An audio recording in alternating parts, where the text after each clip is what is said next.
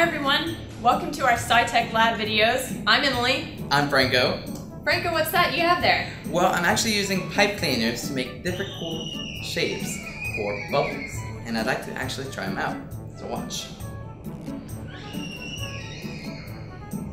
Huh. I didn't see any heart-shaped bubbles there. I didn't either, actually. Well, Franco, did you realize that there's actually a reason you can't make heart-shaped bubbles? What's the reason? Well, it's because bubbles are all about encasing the maximum amount of air in the minimum amount of surface area. That's why bubbles are always going to be spherical, no matter what. And here I tried to make really cool shapes with my pipe cleaners. It still looks good though. It does. So, I mean, is there any way we can make another shape though? There is. I brought some pretty cool science equipment with me today so that we can make square and cubical bubbles. What do you think of that? I think you might be joking, but go ahead. Alright. Well, for this experiment, you're going to need a large bucket of water. You're also going to need some soap solution.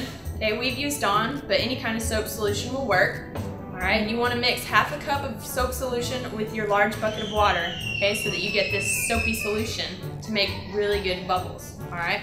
Also, if you look inside my soapy solution, you'll see that I have some spherical connectors along with some straight line connectors, okay? We ordered this particular set from Steve Spangler Science, that is, but you can actually make your own using straws and toothpicks or styrofoam and Play-Doh, okay? But we're gonna use this one and see what happens. Are you ready, Franco? I think I'm ready. Show me. Alright.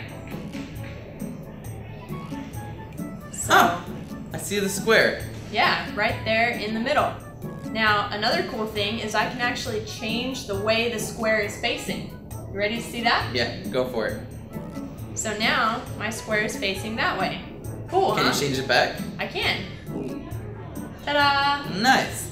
Alright, now, remember I said that we could also make cubical bubbles. Would you like to see that? I'm not sure how you're gonna do that. Alright, well, would you actually help me with this? Yeah. By just holding onto my handle?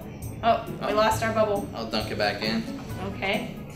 While you're doing that, I'm going to get out my secret tool.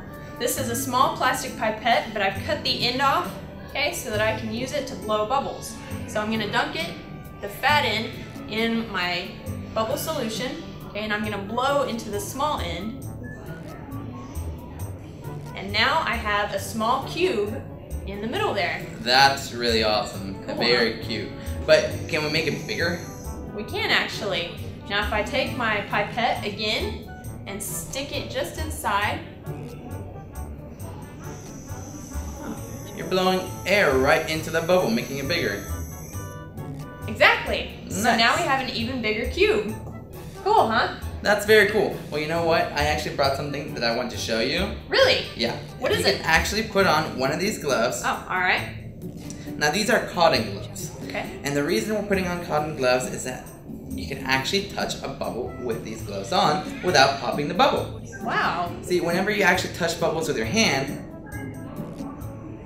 the oil in your hand will actually pop the bubble. However, using the cotton glove, we're able to touch the bubble without popping it. Excellent. Alright, now let's try it out. Now, I actually need you to use that again. Okay.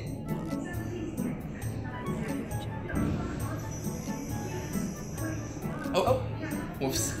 Put a little too much pressure on that one. There you go. Oh my goodness, how exciting. Here, let's pass it. Oh. Wow. Pass back. There you go. I think we spent hours on this one. I probably could. Well, that's the end of the Sci-Tech Labs videos. Comment below and let us know how you think we did on this video. Also, if there's any other experiments that you'd like to see us try, let us know that too. Oh.